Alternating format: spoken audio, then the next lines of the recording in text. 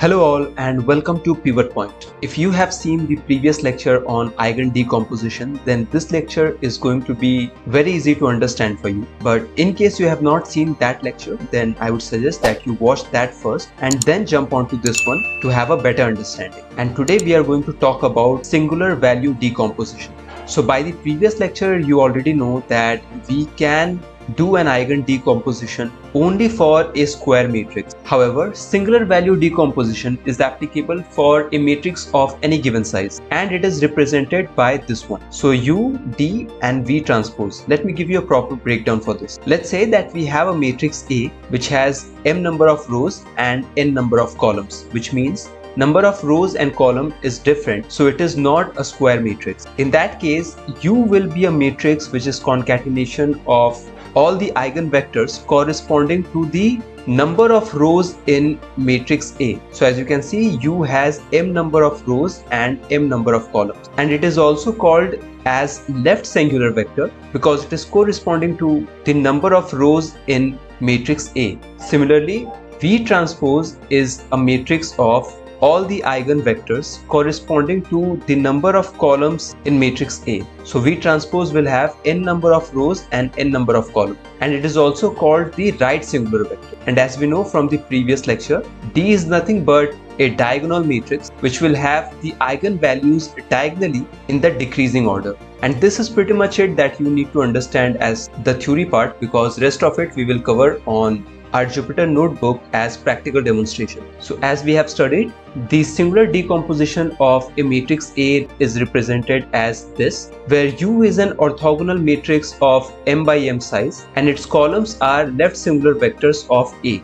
V is an orthogonal matrix of size n by n, and it is also called as right singular vector of matrix A. And D is the diagonal matrix of size m by n, having elements as singular values in descending order. So for demonstration purpose, I have created this random matrix A which has these 6 elements, and this time I am using this function from the NumPy library in order to calculate the singular value decomposition, and we get these 3 elements as an output. So if we check the first element, which is U, it is the left singular vectors. As you can see, it has 3 rows and 3 columns, and it is because our original matrix has 3 rows. So this matrix U is a left singular vector which is corresponding to the number of rows in our original matrix. Then I am checking the last element, which is V transpose, and it is a 2 by 2 size of matrix which is also called as right singular vector corresponding to the number of columns of the matrix A.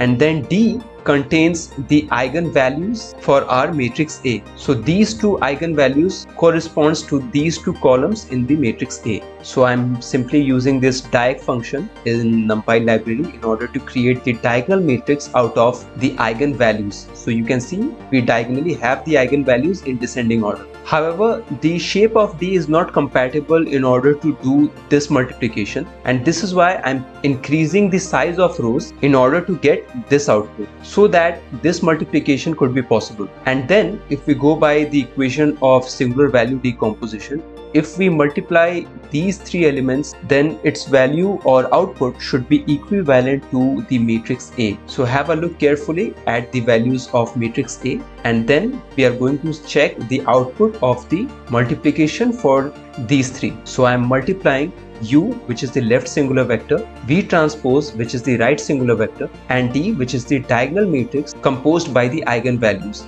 and its output is exactly as the original matrix A, which is now satisfying this equation of the singular value decomposition. And if you want to understand the relationship between singular value decomposition and eigen decomposition, then it satisfies the following conditions. So left singular vector of matrix A will be equals to the eigenvectors of A transpose. The right singular vector of matrix A will be equals to the eigenvectors of A transpose A, and the non-zero singular value of A will be equals to the square root of eigenvalues of A transpose, and also equals to the square roots of eigenvalues of A transpose A. However, don't emphasize much on remembering these topics, okay? This is just for as a bonus information. The idea of this lecture is to understand how singular value decomposition is working. And this is it. It was a quick lecture to give you some understanding on how do we decompose a non-square matrix. Drop a like below if you found it helpful, and also subscribe to the channel, and I will see you in the next lecture.